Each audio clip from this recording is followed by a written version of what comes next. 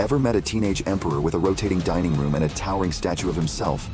That was Nero, a youthful ruler who took charge of Rome while others his age were still in school.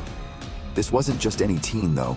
Nero had an eye for the extraordinary, hitting the stage as a performer, and even racing chariots powered by a staggering 10 horses. Nero's palace, called the Golden House, was the epitome of extravagance. Picture revolving rooms offering a fresh view with every turn, and halls adorned with frescoes so vibrant they looked like a living dream. His garden was a wonderland, with a man-made lake and even a zoo. But it didn't stop there. Nero had a statue of himself, towering almost 100 feet tall, right in the heart of Rome. He threw parties that lasted for days, with flowing fountains of wine, and he even competed in the Olympics, ensuring his victory, of course.